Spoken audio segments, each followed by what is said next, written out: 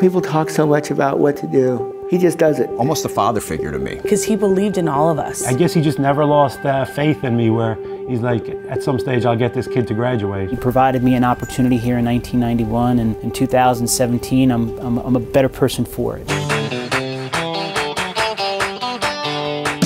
My name is Brian Sweeney. I went to Mercy College from 1992 to 96, and the first thing that I wanted to do was play baseball. That's all I'd ever wanted to do. Mr. Judge, he did his job and let us do what we had to do, helping everybody understand how important it was for the overall experience at Mercy College as an athlete to enhance their education at the school. Teamwork, your friends, and just being a part of something that's bigger than themselves. He had pictures of all student athletes on the wall. I asked him, Mr. Judge, why do you have these pictures on the wall? He said, these are all the athletes that have graduated. He says, I want you to be on that wall one day. And even after I left to play baseball and I'd come back and visit, he said, I'm still waiting for you to get up on the wall.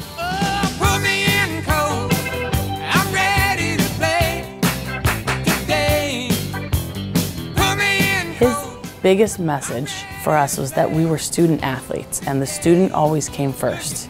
If we had a bad game, he didn't give up on us. If we stayed out too late because we were in college, he found out about it, but we were still going to take that test at 8 o'clock in the morning, because at the end of the day, when our athletic career ended, there was going to be something else for us.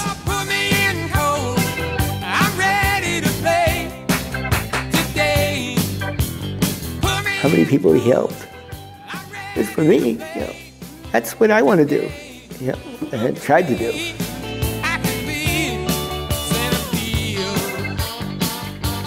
My name is Darrell Bullock, class of 1973, and I was in the first class of freshman men admitted to Mercy College. He asked me then in 1976 if I would coach a cross-country team. He knew I was an avid runner, pretty good runner too. He challenged us as coaches to recruit good students. He also encouraged us to be good campus citizens. He brought those skills to the workplace every day. The big brother I never had, or wish I had.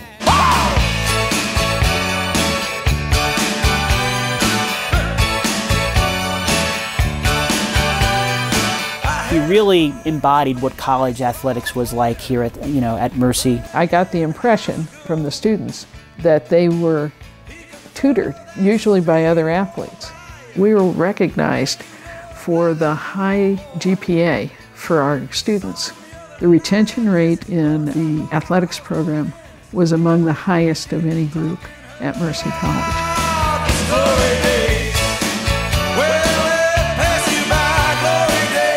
He wanted so much for them, and he was willing, to do whatever it would take.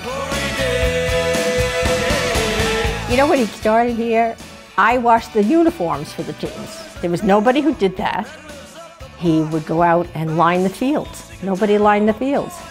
Picking kids up, he told me not to say that, because NCAA rules, you weren't supposed to pick a student up who didn't have a ride to school, an athlete, but he picked them up to get them to school. We just sit around talking about the old times. He was the one-man show with all of them, making sure that they were going to be successful.